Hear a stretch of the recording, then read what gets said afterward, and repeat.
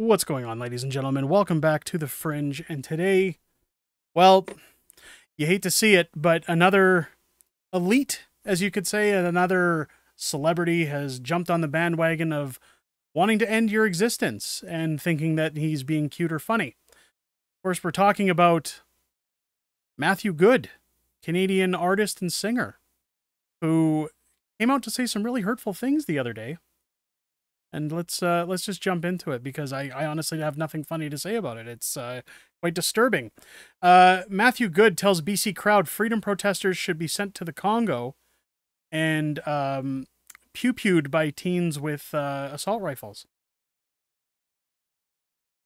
We'll play the video after, but Canadian musician Matthew Good told BC concertgoers he would like to, quote, take freedom protesters to the Congo and have teenagers blast them with AK-47s.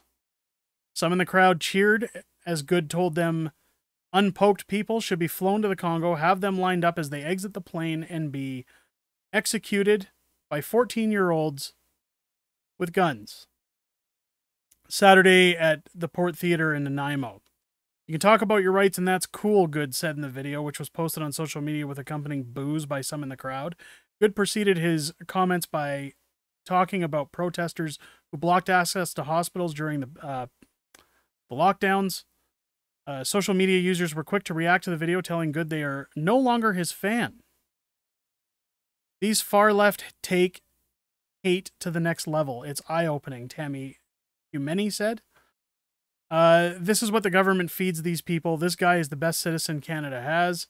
They want you to be divided like this, and what people are not realizing is that you're taking the world back to the times in history where we were absolutely saddened and disgusted by, Shannon Boyd said, sorry. This is absolutely horrendous. Where is his cancellation? Why is no one calling his views unacceptable? Wow. Katrina May said. More than a year and a half ago, Good was dropped by his label Warner Music Canada after being accused of being a, quote, serial abuser by his ex-girlfriend, music producer Haley Mather. Mather posted accusations that included cheating, sexual coercion, and mental abuse on her Instagram, which led to the label's demise. Warner Music Canada said in a tweet about the decision that, quote, it had seen the recent allegations against Matthew Good and take them very seriously. We parted ways with Matthew Good. Good has 6 solo acoustic concert dates planned in the near future in November. I hope they're empty. So an irrelevant Canadian musician that hasn't had a hit in over 10 years decided to create a scandal just before he releases his new music. Sounds about right, another social media user said. He's pandering to the woke left in hopes they will come to watch him perform. The problem with this, and I'm sure all of you can agree, I really don't understand how anybody could agree with this. I don't care what side of the fence you sit on. I've already said, whether you're left-leaning, right-leaning, neutral, whether you are anti-government altogether. This was a decision, a medical decision, that was up to people to decide what was best for them. Certain parties that had interest in terms of revenue, in terms of politics, and votes, had something to say about this because it worked for their rhetoric, and people bought into it. Again, on both sides of the aisle, people bought into it because it was convenient, because everybody was mad. And the problem now is that we are turning into a society that's going back to the Dark Ages. Everybody talks about a world of diversity and acceptance and all these things, unless it doesn't fit their narrative. And that here is the biggest problem. I can tell you right now, I haven't listened to Matthew Good in a long time, but I probably never will again. I have no place in this world for anyone who wants to make comments like that. Even if people were commenting about people who had the poke, saying that, you know, they should go to you don't say those things. You don't wish death or hate on people. It's just ridiculous. I, for one, cannot stand behind it. And I think he's a disgusting garbage human. But let me know down in the comments what you guys think. Do you agree with his take? If you do, please unsubscribe.